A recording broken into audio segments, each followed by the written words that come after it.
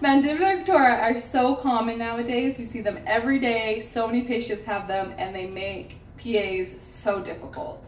So a little trick to make sure they're a little more comfortable for your patient. Number one, always look and see that if they have them first. A lot of times patients know, but then they won't say anything or they don't even know. So you'll just, if we don't look first, we just go in and place, we could hit it and it could hurt. So our patient here has tiny little baby ones, but they still hurt like crazy if we accidentally nick them with the sensor. Number two, place the sensor on the tongue. That goes against everything you've been taught, but it works. I always have them relax their tongue to the floor of the mouth, and that'll be a cushion against the tori. Place the sensor in the center of the mouth. Ideally, you want the sensor as close to your target teeth as possible, but if they have this extra bone, there's no way you're gonna be able to get it close.